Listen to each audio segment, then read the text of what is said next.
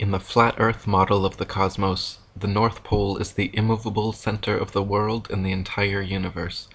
Polaris, the North Star, sits straight over the North Pole at the highest point in the heavens, and like a slowly rotating planetarium dome, all the celestial bodies revolve around Polaris and over the Earth once per day. The Sun circles over and around the circumference of Earth every 24 hours, steadily traveling each day from the equator during the March vernal equinox up to the Tropic of Cancer at the June summer solstice, back down to the equator for the September autumnal equinox, and all the way down to the Tropic of Capricorn on the December winter solstice. In the flat Earth model, the South Pole does not exist at all, and Antarctica is instead a gigantic ice wall extending the circumference of Earth, holding in the oceans like a giant bowl or a world cup. As strange as this concept may sound at first, it is a fact that if you set a bearing due south from anywhere on Earth, inevitably at or before 78 degrees southern latitude, you will find yourself face to face with an enormous ice wall towering 100 to 200 feet in the air, extending to the east and west the entire circumference of the world. General Greely in Antarctica, or the hypothetical southern continent, wrote, "The ice barrier, so frequently referred to in accounts of the Antarctic regions, is the forefront of the enormous glacier covering or ice cap, which, accumulating in vast undulating fields from the heavy snowfall, and ultimately attaining hundreds if not thousands of feet in thickness, creeps from the continent of Antarctica into the polar sea. The ice barrier, yet a part of the parent ice cap, presents itself to the navigator who has boldness enough to approach its fearful front as a solid perpendicular wall of marble-like ice ranging from 1,000 to 2,000 feet in thickness, of which from 100 to 200 feet rises above, and from 800 to 1,800 feet sinks below the level of the sea." Dr. Samuel Robotham wrote, "It has been demonstrated that the Earth is a plane, the surface center of which is immediately underneath the star called Polaris, and the extremities of which are bounded by a vast region of ice and water and irregular masses of land. The whole terminates in fog and darkness, where snow and driving hail, piercing sleet, and boisterous winds, howling storms, madly mounting waves, and clashing icebergs are almost constant. Antarctica is not the tiny ice continent found confined to the underside antipode of astronomers' globes. Quite the contrary, Antarctica literally surrounds us 360 degrees, encircles every continent, and acts as a barrier holding in the oceans. The most commonly asked questions, and the greatest mysteries yet to be solved, are: how far does the Antarctic ice extend outwards? Is there a limit? What lies beyond, or is it just snow and ice forever? Thanks to UN treaties and constant military surveillance, the North Pole and Antarctica remain cloaked in government secrecy, both purported no-fly and no-sail zones, with several reports of civilian pilots and captains being shooed away and escorted back under threats of violence." Dr. Samuel Robotham wrote, "How far the ice extends, how it terminates, and what exists beyond it, are questions to which no present human experience can reply. All we at present know is that snow and hail, howling winds, and indescribable storms and hurricanes prevail, and that in every direction human ingress is barred by unsealed escarpments of perpetual ice, extending farther than the eye or telescope can penetrate, and becoming lost in gloom and darkness." Before reaching the Antarctic ice wall, navigating the increasingly tumultuous southern oceans, explorers encounter the longest, darkest, coldest nights and the most dangerous seas and storms anywhere on Earth. Vasco da Gama, an early 16th century Portuguese explorer of the South Seas, wrote how the waves rise like mountains in height, ships are heaved up to the clouds, and apparently precipitated by circling whirlpools to the bed of the ocean. The winds are piercing cold, and so boisterous that the pilot's voice can seldom be heard, whilst a dismal and almost continual darkness adds greatly to the danger. In 1773, Captain Cook became the first modern explorer known to have breached the Antarctic Circle and reached the ice barrier. During 3 voyages lasting 3 years and 8 days, Captain Cook and his crew sailed a total of 60,000 miles along the Antarctic coastline, never once finding an inlet or path through or beyond the massive glacial wall. Captain Cook wrote, "The ice extended east and west far beyond the reach of our sight, while the southern half of the horizon was illuminated by rays of light, which were reflected from the ice to a considerable height. It was indeed my opinion that this ice extends quite to the pole, or perhaps joins some land to which it has been fixed since creation." On October 5, 1839, another explorer, James Clark Ross, began a series of Antarctic voyages lasting a total of 4 years and 5 months. Ross and his crew sailed 2 heavily armored warships thousands of miles, losing many men from hurricanes and icebergs, looking for an entry point beyond the southern glacial wall. Upon first confronting the massive barrier, Captain Ross wrote of the wall, "Extending from its eastern extreme point as far as the eye could discern to the eastward, it presented an extraordinary appearance, gradually increasing in height as we got nearer to it, and proving at length to be a perpendicular cliff of ice, between 150 feet and 200 feet above the level of the sea, perfectly flat and level at the top, and without any fissures or promontories on its even seaward face. We might with equal chance of success try to sail through the cliffs of Dover as penetrate such a mass." William Carpenter wrote, "Yes, but we can circumnavigate the south easily enough, is often said by those who don't know. The British ship Challenger recently completed the circuit of the southern region, indirectly to be sure, but she was 3 years about it, and traversed nearly 69,000 miles, a stretch long enough to have taken her 6 times round on the globular hypothesis."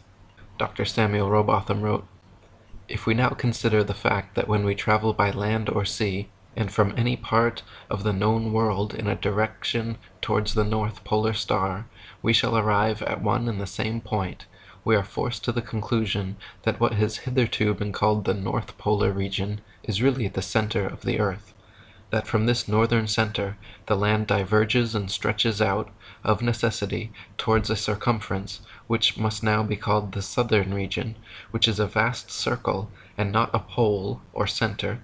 In this and other ways, all the great navigators have been frustrated in their efforts, and have been more or less confounded in their attempts to sail round the earth, upon or beyond the Antarctic Circle. But if the southern region is a pole or center, like the north, there would be little difficulty in circumnavigating it, for the distance round would be comparatively small. When it is seen that the earth is not a sphere, but a plane, having only one center, the north, and that the south is the vast icy boundary of the world, the difficulties experienced by circumnavigators can be easily understood. If the earth were truly a globe, then every line of latitude south of the equator would have to measure a gradually smaller and smaller circumference the farther south traveled. In other words, the circumference at 10 degrees south latitude would comprise a smaller circle than at the equator, 20 degrees south latitude would comprise a circle smaller than 10, and so on. If, however, the earth is an extended plane, then every line of latitude south of the equator should measure a gradually larger and larger circumference the farther south traveled. 10 degrees south latitude will comprise a larger circle than the equator, 20 degrees south latitude will comprise a circle larger than 10, and so on. Likewise, if the earth were a globe, lines of longitude would bubble out at the equator while converging at the poles, whereas if earth is an extended plane, lines of longitude should simply expand straight outwards from the North Pole. So which is actually the case?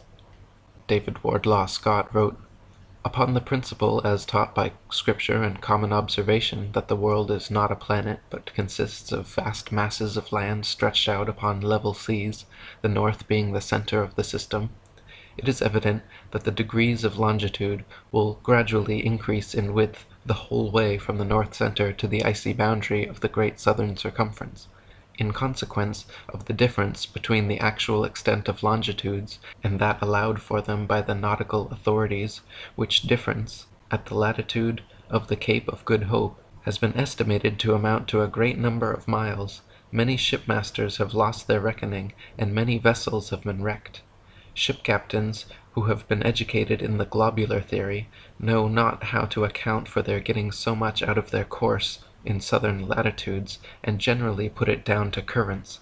But this reason is futile, for although currents may exist, they do not usually run in opposite directions, and vessels are frequently wrecked whether sailing east or west.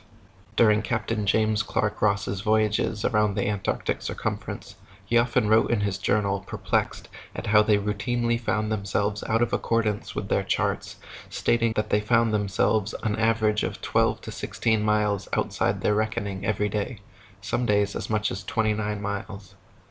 Lieutenant Charles Wilkes commanded a United States Navy exploration expedition to the Antarctic from August 18, 1838 to June 10, 1842. Almost 4 years spent exploring and surveying the Southern Ocean. In his journals, Lieutenant Wilkes also mentioned being consistently east of his reckoning, sometimes over 20 miles in less than 18 hours. Dr. Samuel Robotham wrote, "The commanders of these various expeditions were, of course, with their education and belief in the earth's rotundity, unable to conceive of any other cause for the differences between log and chronometer results than the existence of currents. But one simple fact is entirely fatal to such an explanation, that when the route taken is east or west, the same results are experienced. The water of the southern region cannot be running in two opposite directions at the same time, and hence, although various local and variable currents have been noticed, they cannot be shown to be the cause of the discrepancies so generally observed in high southern latitudes between time and log results. The conclusion is one of necessity, forced upon us by the sum of the evidence collected that the degrees of longitude in any given southern latitude are larger than the degrees in any latitude nearer to the northern center, thus proving the already more than sufficiently demonstrated fact that the earth is a plane, having a northern center, in relation to which degrees of latitude are concentric, and from which degrees of longitude are diverging lines, continually increasing in their distance from each other as they are prolonged towards the great glacial southern circumference." Rev. Thomas Milner wrote, "In the southern hemisphere, navigators to India have often fancied themselves east of the Cape when still west, and have been driven ashore on the African coast, which, according to their reckoning, lay behind them. This misfortune happened to a fine frigate, the Challenger, in 1845. How came Her Majesty's ship Conqueror to be lost? How have so many other noble vessels, perfectly sound, perfectly manned, perfectly navigated, been wrecked in calm weather, not only in dark night or in a fog, but in broad daylight and sunshine, in the former case upon the coasts, in the latter upon sunken rocks, from being out of reckoning, under circumstances which until now have baffled every satisfactory explanation? The equatorial circumference of the supposed ball earth is said to be 24,900 statute, or 21,600 nautical miles. A nautical mile is the distance following the supposed curvature of the earth from 1 minute of latitude to the next. A statute mile is the straight line distance between the two, not taking into account Earth's alleged curvature. The Australian Handbook, Almanac Shippers and Importers Directory states that the distance between Sydney and Nelson is 1,400 nautical or 1,633 statute miles. Allowing a more than sufficient 83 miles as the distance for rounding Cape Farewell and sailing up Tasman Bay to Nelson leaves 1,550 statute miles as the straight line distance from the meridian of Sydney to the meridian of Nelson. Their given difference in longitude is 22 degrees, 2 minutes, 14 seconds. Therefore, if 22 degrees, 2 minutes, 14 seconds out of 360 is 1,550 miles, the entirety measures 25,182 miles. This is larger than the Earth is said to be at the equator, and 4,262 miles greater than it would be at Sydney's southern latitude on a globe of said proportions. 1/360th part of 25,182 gives 70 miles as the distance between each degree of longitude at Sydney's 34° southern latitude. On a globe 25,000 miles in equatorial circumference, however, degrees of longitude at 34° latitude would be only 58 miles, a full 12 miles per degree less than reality. This perfectly explains why Ross and other navigators in the deep south experienced 12+ mile daily discrepancies between their reckoning and reality. The farther south traveled, the farther the divide. Dr. Samuel Robotham wrote, "From near Cape Horn, Chile, to Port Phillip in Melbourne, Australia, the distance is 9,000 miles. These two places are 143 degrees of longitude from each other. Therefore the whole extent of the Earth's circumference is a mere arithmetical question. If 143 degrees make 9,000 miles, what will be the distance made by the whole 360 degrees into which the surface is divided?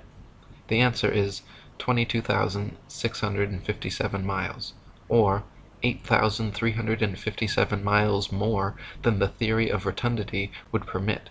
It must be borne in mind, however, that the above distances are nautical measure, which, reduced to statute miles, gives the actual distance round the southern region at a given latitude as 26,433 statute miles, or nearly 1,500 miles more than the largest circumference ever assigned to the Earth at the equator. Similar calculations made from the Cape of Good Hope, South Africa, to Melbourne, Australia, at an average latitude of 35.5 degrees south, have given an approximate figure of over 25,000 miles, which is again equal to or greater than the Earth's supposed greatest circumference at the equator. Calculations from Sydney, Australia to Wellington, New Zealand, at an average of 37.5 degrees south, have given an approximate circumference of 25,500 miles, greater still. According to the ball Earth theory, the circumference of the Earth at 37.5 degrees southern latitude should be only 19,757 statute miles, almost 6,000 miles less than such practical measurements. Dr. Samuel Robotham wrote, "The above calculations are, as already stated, only approximate, but as liberal allowances have been made for irregularities of route, etc., they are sufficiently accurate to prove that the degrees of longitude, as we proceed southwards, do not diminish, as they would upon a globe, but expand or increase, as they must if the Earth is a plane, or, in other words, the farthest point, or greatest latitude south, must have the greatest circumference and degrees of longitude." And William Carpenter wrote, "Parallels of latitude only, of all imaginary lines on the surface of the Earth, are circles, which increase progressively from the northern center to the southern circumference. The mariner's course in the direction of any one of these concentric circles is his longitude, the degrees of which increase to such an extent beyond the equator, going southwards, that hundreds of vessels have been wrecked because of the false idea created by the untruthfulness of the charts and the globular theory together, causing the sailor to be continually getting out of his reckoning. With a map of the Earth in its true form, all difficulty is done away with, and ships may be conducted anywhere with perfect safety.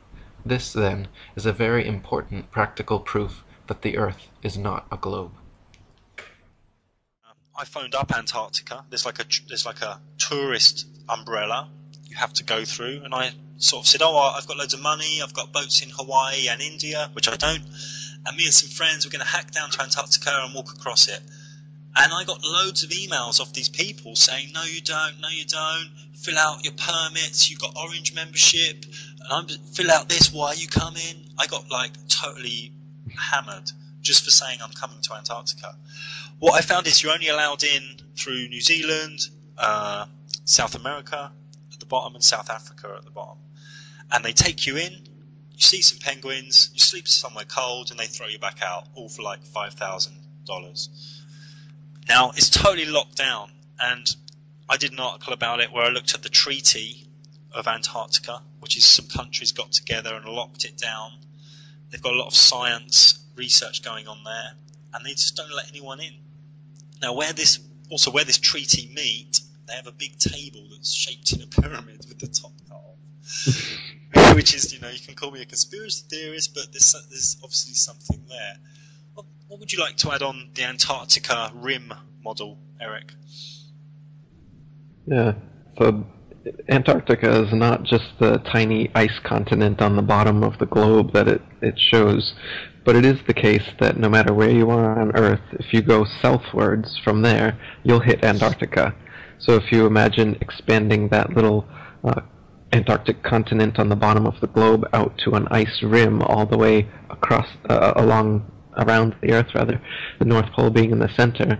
Anywhere you go in a straight line, you will end up going to the ice wall. Yeah, and many boats through, since the 40s, 50s have talked about my instruments went crazy, there were ice walls for hundreds of miles, I got lost. There's so many of these stories. Yeah, and so they say that there's a South Pole somewhere too on part of that guided tour that you're talking about.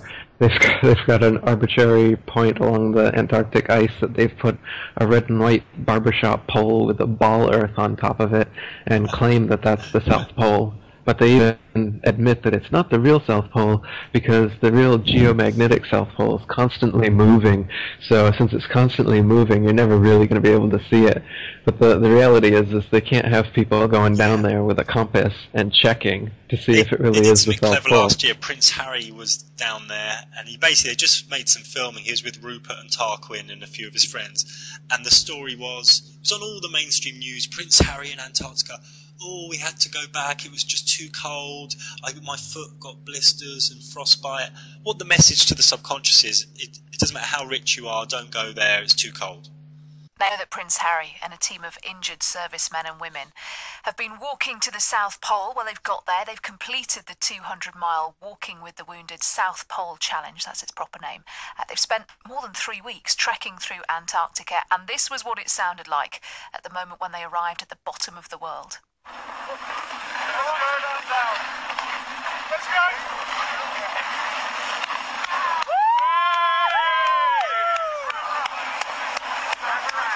Sounds quite restrained, doesn't it, after all that effort? Well, they spent 20 hours in a cold chamber. This was the prince and the other competitors who were with him to prepare for the conditions that they were going to find down there.